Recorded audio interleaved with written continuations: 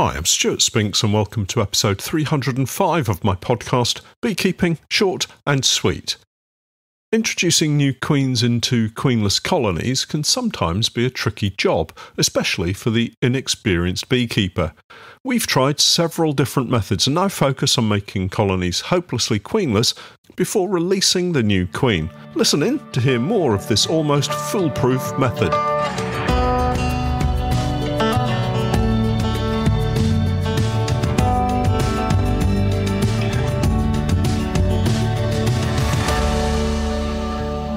Beekeeping Short and Sweet, a beekeeping podcast for the inquisitive beekeeper with a short attention span. A beekeeper, in fact, just like me. This week's podcast is sponsored in part by Modern Beekeeping, suppliers of general beekeeping equipment including high-density polyhives. These include Paradise National hives, Swenty polyhives and of course Honeypore hives, my particular favourite. More than this, Modern Beekeeping also supply traditional cedar and pine hives, a range of very effective bee feeds called Apimix and Apipasta, and a full range of all the must-have beekeeping equipment for every beekeeper. For all your beekeeping needs, contact Paul at Modern Beekeeping by visiting their website www.modernbeekeeping.co.uk. Hi everyone, I trust you're all well and managing to get some beekeeping done as we march relentlessly into June and our main nectar flow for the year ahead. It feels like the June gap was a May gap this year, mainly caused by the rather disappointing weather. Certainly right now, especially at the fishing lakes apiaries, the brambles are well into their flowering period and all the local pollinators are making a beeline to them. Sorry about that poor attempt at a pun. The weather continues to be cooler, particularly at night. Certainly in the last week, the overnight temperatures have been disappointingly low. Still, no frosts here for me, so I'm a happy gardener at least. For those of you asking, what does he mean by the term June gap? Well, I think I've mentioned it before, but it's the period at which available forage for our colonies suddenly takes a dip between the spring flowering plants ending their flowering period and the start of the main summer flowering period, our main nectar flow and hopefully main honey production period. I always think this time of the year feels a little like the long-awaited start to a special holiday or trip that you've been planning. These special events seem to take an age to get here, but when the day finally arrives, it seems to be a mad rush and it's over in a blink of an eye. It's worth saying that this is why it's so important to be prepared in the late winter period as we get set for the new season, because once the bees get active, time just seems to run away so quickly. As we head into this busy time, it's worth catching up on where we are. I was going to say exactly, but I think an exact appraisal will have to wait for a couple of more weeks as we're introducing new queens into splits at the moment, and I want to make sure these have all settled before I count colonies. More on the queen introductions shortly, but first here's my catch-up of where we're at-ish. Nuke sales have been brisk, and actually we have another 9 nukes going out in the next week or two, and then that will be it until next spring. These nukes have come from larger colonies that have been split, and as a result it has made the part of the hive that's left behind queenless, thus it needs a replacement queen. Where we have had split colonies because of that rather annoying early season swarming, we've had mixed results with those queens mating successfully and starting to lay. If you're a regular watcher of my videos, you might have seen the recent video of the 3 nukes where we had split a colony into 1 or 2 frame nukes and left them with a queen cell, a swarm cell that is, to manage. Each of these 3 nukes had a virgin queen emerge, fly off to mate and return successfully. Now, each of these very small colonies has a strong laying queen and are doing very nicely. The story isn't quite so successful in other splits or colonies where they had swarmed and I cut out all queen cells except for one. Of a total of around 14 colonies that were left with swarm queen cells in, around 7 have failed to mate successfully and had no eggs or brood in when I checked last week. Now, that's getting very late for these queens, certainly compared to the other colonies where they also had a single queen cell.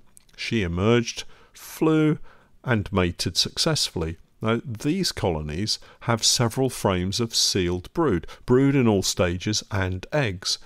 These I would consider to be developing colonies, looking good for the high summer foraging, and will no doubt deliver a small honey crop. The apparently failed queens have had no different treatment to the other colonies in the same apiary, and yet those queens have unfortunately failed to mate and are now in danger of possibly becoming drone layers or just never starting to lay. And as a beekeeper, there's nothing more frustrating than watching a previously strong colony suddenly swarm, have a virgin queen emerge, and then you wait and wait and wait. And then you wait some more. You spot the queen. So it kind of tells the inexperienced beekeeper that there is a queen in there, so everything will be fine. As the weeks pass, still no eggs, and as adult bees die of old age and hard work, the colony starts to dwindle, and dwindle some more, until eventually all that's left is some very dark, unloved comb and a very small colony of bees destined to die out.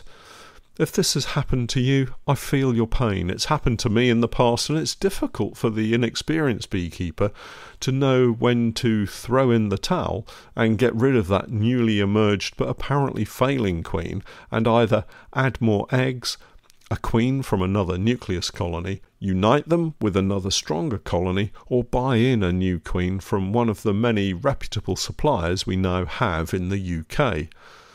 I'm lucky in that I can compare my queenless colonies to each other and spot when new queens in them are laying. This alerts me to potential issues in other colonies where it's perhaps taking much longer for a new queen to start laying eggs. It happened just this week, and I found 4 colonies, all with queens, yet none had started to lay any eggs, compared with the little nukes that I mentioned earlier, all of which have mated well and have strong laying queens in them. So these queens that weren't laying had to go. It occurred to me that there was an opportunity for me here. I've never had honeybee queens to dissect under a microscope before.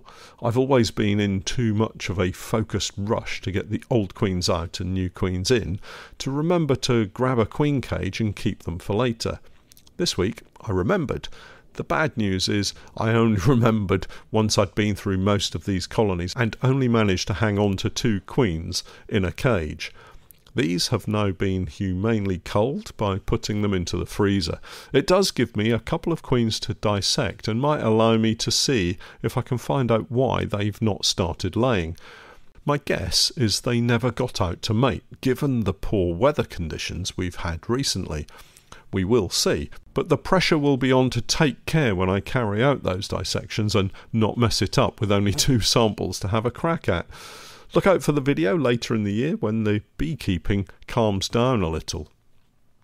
This brings me on to the replacement queens we've been introducing this week and the various methods that can be employed and the methods that I've employed to attempt to get 100% successful acceptance of these queens into the various nukes, splits and colonies that they've all gone into.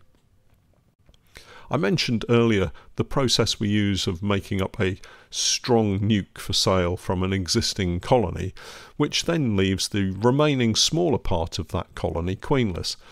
Imagine, if you will, a colony of 10 frames. Doesn't really matter what hive type we're talking about, but as I have Langstroth, we'll go with that. So, a 10-frame Langstroth hive. I remove 6 frames of brood and food, along with the marked queen, for the nuke that I'm selling. This leaves a box with 4 frames in it, some brood and bees, but wherever possible, no eggs or young larvae. Frames can be manipulated to take out all the frames with eggs and young larvae, these being the frames that the queenless colony will attempt to produce emergency cells from. Of course, it's not always possible, but where I can sort them like this, it makes introducing a new queen very simple. This partial queenless colony gets moved to a different part of the apiary, and the nuke goes back onto the original hive stand to catch the older flying bees. Meanwhile, the queenless nuke-sized remnant loses its flying bees back to the original hive, leaving mostly nurse bees. You will hear a queenless roar within a very short space of time. I leave them like this for a few days, just in case I've missed any eggs or young larvae that the bees want to make a queen cell from. It also means I don't have to do all the moving around on the day the new queens arrive to go into these queenless nukes. Once the queens arrive, I open them immediately, check that they're all alive, and I normally give them a little spray of fresh water. Once in the apiary, I keep these caged queens out of direct sunlight. Also, it's worth saying, don't leave them in the shade of the footwell in your car and then close all the doors and windows for several hours. It really won't do them any good at all. To suspend these cages in the hives, I use cocktail sticks. A good tip here is to buy the wooden ones that have a little hole in the lid of the container, so you can shake out a cocktail stick one at a time. I've dropped containers of cocktail sticks so many times, and the ones without these holes seem to explode apart and throw little sticks everywhere. And it's never easy trying to pick them up wearing gloves and a bee suit in the heat of a summer sun. In the queenless splits, I then check for any queen cells. Probably around half of all the splits I make seem to find a larvae or egg to have a go at making an emergency queen cell. So we do still check them, even though I've convinced myself I've not given them any opportunity to make a queen cell. Once any cells have been removed, it's a simple process of removing the tab and inserting the queen. I use my hive tool to snap off the tab at the bottom of the queen cage. It's located at the end where the fondant plug is. Take care with your hive tool, as a little too much force can see the hive tool slip and catch the sliding back of the queen cage, tearing it off and allowing the queen and attendant workers to escape. These cage tabs usually, and certainly the ones we tend to get and use, have 3 little connectors holding the main blocking tab in place. You can break a couple and bend the tab back, but I've had occasions where that tab has then folded back on itself and blocked the escape route again, so I like to remove them completely. Put the removed tab in my pocket and more often than not find them days later in the washing machine. Once the tab is removed, the cocktail stick can go through the small eye at the other end, and the whole cage can be suspended between 2 frames with the cocktail stick laying across the tops. This works really well when the hive has enough room for the frames to be spread apart a little, but sometimes, especially if you have a national hive and have forced that extra 12th frame into it, it can be difficult to get that final frame back in. In this case, in the past, when we've had national hives, I've suspended the cage midway up a frame, where there's a slight concave area. The other alternative is to use your hive tool and just scrape a section back to allow the cage to sit firmly in place. And that's it. Close up the colony and give them a week before going back in to see how things are progressing. More often than not, you'll find lots of eggs and the bees going about their business as normal. If you have a situation where you need to remove the old queen and insert the queen cage immediately, I would advocate leaving the tab in place for a couple of days. Let the new queen's pheromone dominate and then go through the process I've just described. Where I've been through that scenario, sometimes, if time is short, I've simply opened the slide on the queen cage and walked the queen onto the frame. As long as the workers are not obviously attacking the queen, she's usually just fine. It means I don't then have to go back in to remove a cage, but I have had occasion where the workers still hadn't accepted her for whatever reason and had to grab her quickly and pop her back into the cage to save her. There are, of course, lots of different queen cage designs and lots of ways of successfully releasing a new queen into a hive. Whichever way you choose, good luck with it, and fingers crossed for some settled weather as we head towards the summer solstice. Well, that's it for this week. Don't forget to check out my website, www.norfolk-honey.co.uk, and for my latest videos and podcasts with more updates, tips and techniques, it's the same Patreon page, www.patreon.com/Norfolk Honey. And remember, I'm Stewart Spinks, and that was Beekeeping Short and Sweet.